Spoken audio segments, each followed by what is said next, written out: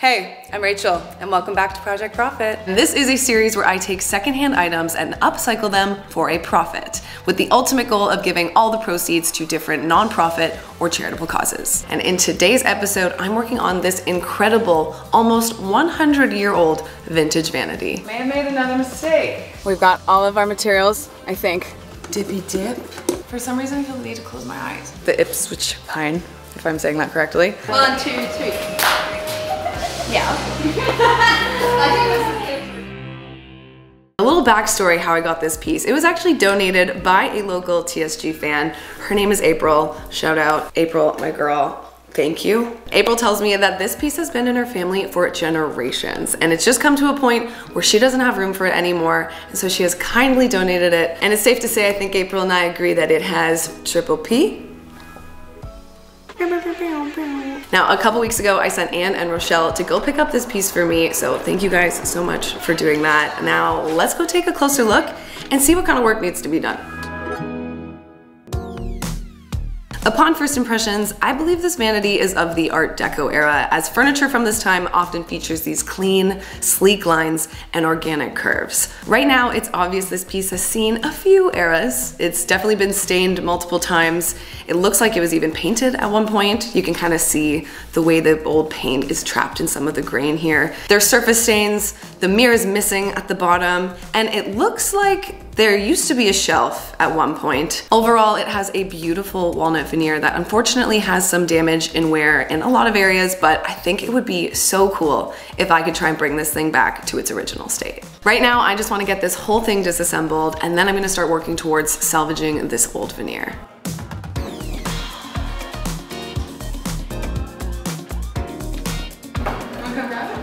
Yeah. Here we go. Do you have that? I do. Yep. Ooh, that is so I got it.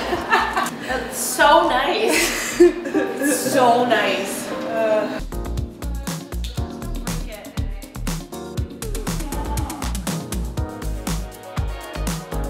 All right, now that our vanity is all in pieces, and upon some further inspection, I've decided to just go straight in with sanding. So I'm first gonna go in with a 100 grit sandpaper to start, and I'm not gonna use anything lower than this just to not risk sanding through the veneer. A few important things to keep in mind when sanding wood is to always sand in the direction of the wood grain. This is going to help avoid damaging wood fibers as well as maintain the appearance of the grain and keep it beautiful, stunning, elegant, you know.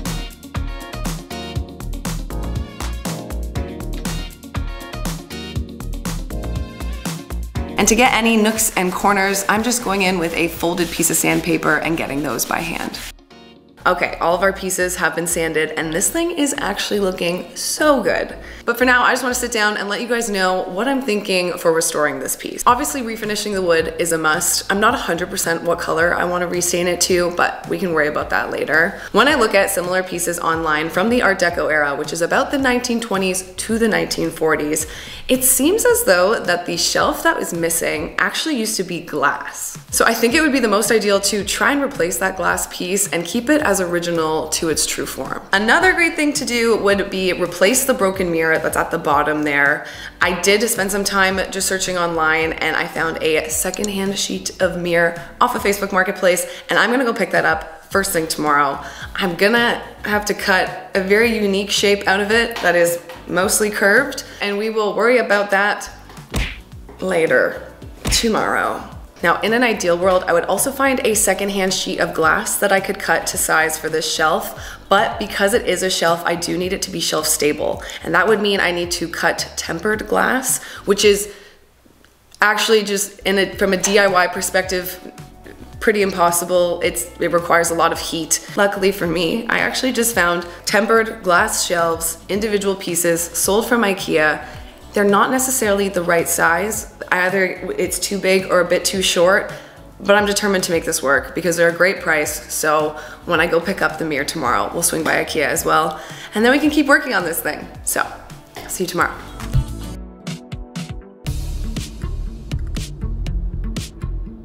Good morning, guys. How are we feeling today? I want to start by opening up the conversation to any comments about my new look. How do we feel about the bleached brows? Personally, I love them, and my mother doesn't. So I totally understand that it can go two ways. And if you aren't a fan, hopefully they grow on you by the end of the video. And if they don't, come back for the next episode and maybe then. And if not then, maybe the next episode and maybe the one after that, because I think it's gonna stay for a little while. I don't know, I just really love it. So I am just about to pick up that mirror that we found on Facebook Marketplace last night. And then afterwards, I'll head to Ikea to pick up the glass shelves. Also, side note, I get so many compliments when I wear this hat out. It has the cutest little bunny ears and I just love how organic it is. And actually a mutual friend of mine handmade it.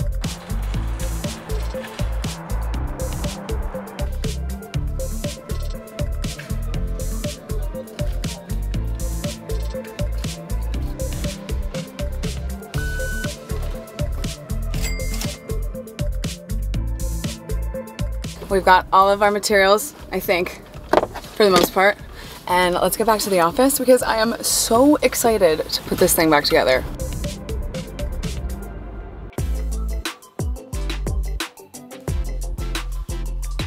Now before I get too into anything, I'm gonna take this sustainable wood filler to fix the damaged edges in the veneer. And I'm also gonna hit any other spots that could use a little bit of wood fill.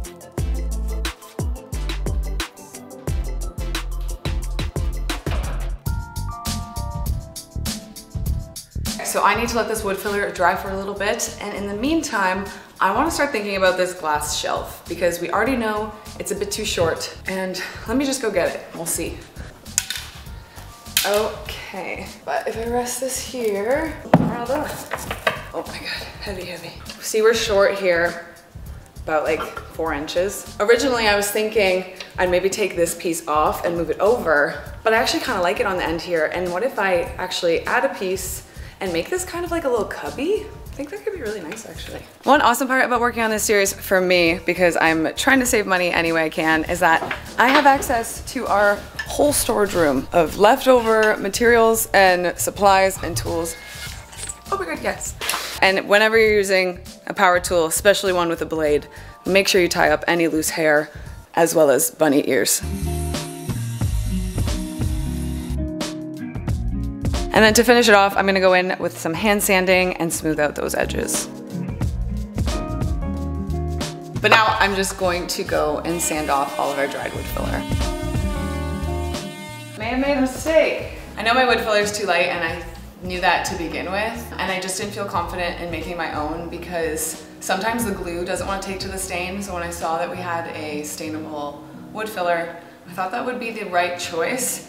But now I'm thinking any areas that are like really obvious, I'm gonna mix that wood filler that we already used with some of the sawdust, and I think that will fix this problem. And honestly, every time I do stuff like this, it's always a learning experience. I hope you enjoy coming on the journey with me. Subscribe if you also make mistakes that you learn from.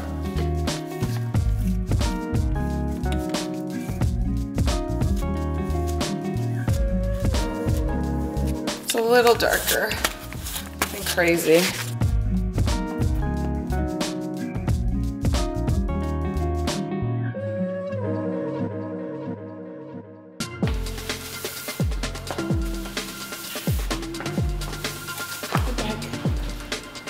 Okay, so we know I want to replace the broken mirror, and this is the shape that I have to recreate. Here's our mirror that we picked up this morning.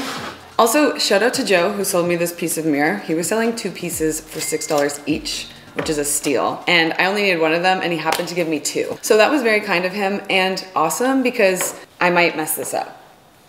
And I might mess it up more than once, so we're good now. Okay, so I have our mirror elevated on some scrap wood here. And then I just clamp the piece to the mirror itself, but I offset it a little bit so that I hopefully can actually just trace this piece. But I had to account for our blade. Now to cut this, I'm going in with a pistol grip glass cutter, and I will just dip this in some multi-purpose oil before I run it over the mirror. Yeah, I gotta flip this over. Okay, thanks for pointing that out, Rasha. Right, because whatever shape you cut now is going to sit be on top. up and on it. I'm gonna do a little dippy dip. Now, if there's one thing I remember about doing this, it's that I want to apply a firm and even pressure, and I only want to try and do 1 pass. You don't want to go over the same line multiple times. Also, there's going to be a really ugly sound, and that's what you're looking for. Can you hear it? It's funny, these kinds of sounds don't bother me. We have a video where Becky made a dupe of this really cool Firm Living pond mirror, and she goes in depth on how to use one of these and gives you tips on creating these curved lines. So definitely check that out if you want to learn more. Before I go to break this, I'm just gonna condense down this mirror so that we're not breaking off like this large chunk. I'm gonna break off small pieces. I just have a skinny dowel here. I'm gonna slip it under, and I'm just gonna break it over this. For some reason, I feel the need to close my eyes. Can I do that? Yeah, got your hands where you want.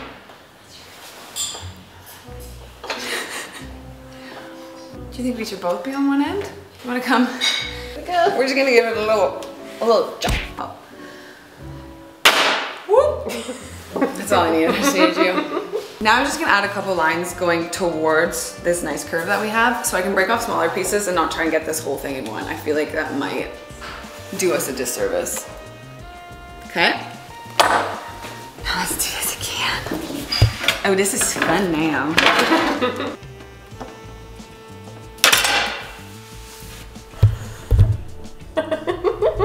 Hey, look at that, that's perfect. Also, how are the brows? Are they growing on you yet? It's fine, it's fine. They don't have to. Now I just have some 120 on a sanding block, and I'm just gonna sand off this rough edge so nobody cuts their fingers in the future. And definitely wear a mask when you're doing this because you don't want to breathe in any of these little glass particles. So these little caps are very broken at this point, so I think I'm just gonna glue the mirror onto the wood piece. And luckily I have some leftover mirror safe adhesive from when I redid the mirrored coffee table, if you remember that episode. So, another thing I don't have to pay for.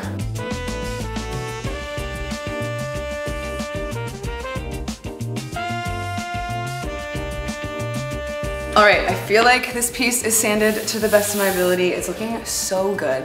Before I go for staining though, I want to hit it with some mineral spirits. And this is just going to prepare the wood surface. And because it's pretty obvious that this has been painted before in the past and then removed after, there's actually some paint still stuck in the wood grain. So I think if I hit it with this mineral spirit, we'll get rid of that. And then it just dissolves on its own. When you are using mineral spirits, it's best to protect your hands. Make sure you're not breathing in any fumes, and just go in with a lint-free rag.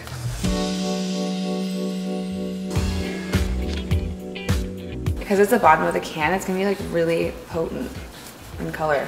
But I don't know if that's gonna be a good thing or a bad thing. I like that, okay. Yep. Ipswich pine. We're gonna do the Ipswich pine.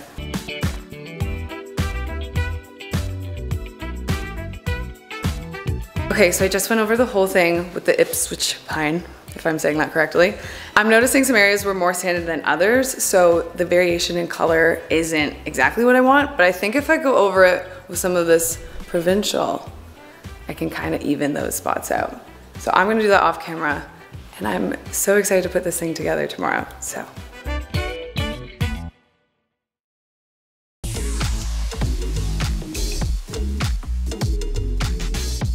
Okay, so I am gearing up to sell this piece today, and maybe you saw this, but in case you didn't, in a previous episode, I enrolled the help from a local vintage seller known as Mr. Vintage Toronto, also known as Rob.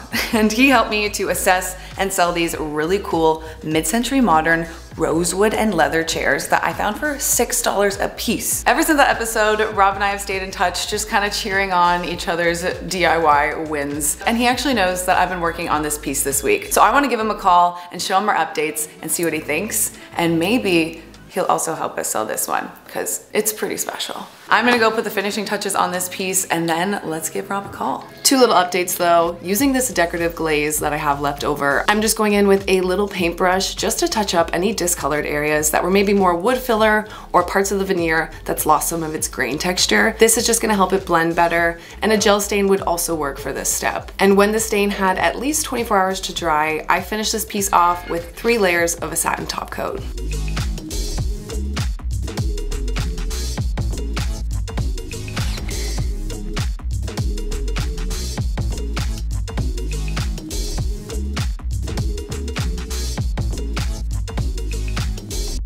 Let's give a little FaceTime.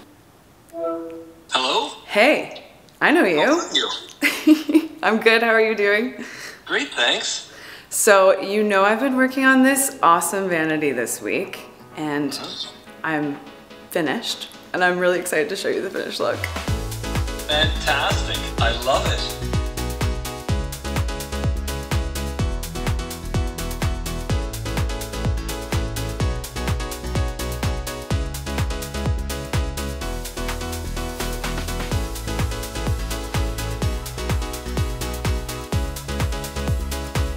Those are 3 separate mirrors causing that effect. Yes. Seamless. Okay, so it sounds like we have the seal of approval from you. You certainly do. Those are very popular. What are your thoughts on maybe also helping us sell this? Because I feel like you might have the perfect audience. I would be so happy to partner again with you and to provide this out to the audience. I think it's going to be an absolute hit. Awesome. Great news. Okay, well I appreciate it so much. I guess next steps, I'm gonna style this piece, take some photos for you, and then we can get it posted? Absolutely, we'll get it up and it's gonna look fantastic.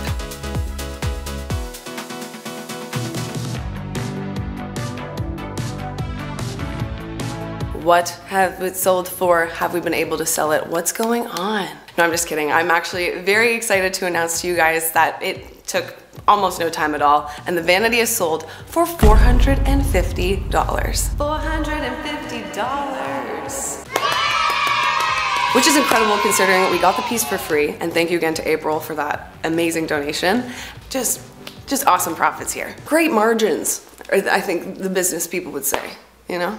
And this brings our new project profit grand total to $2,732.64. And I'm starting to think it's time for us to round up another donation, so please make sure you keep leaving comments on which charitable causes and nonprofit organizations you think this money should go to. And one more big thank you to Rob for helping us to sell this unit. He's also known as Mr. Vintage Toronto on Instagram. Check him out if you haven't already. And definitely check out the last episode where he helped me to sell this gorgeous Art Deco credenza unit. Thanks for watching. We'll see you next time. Bye guys.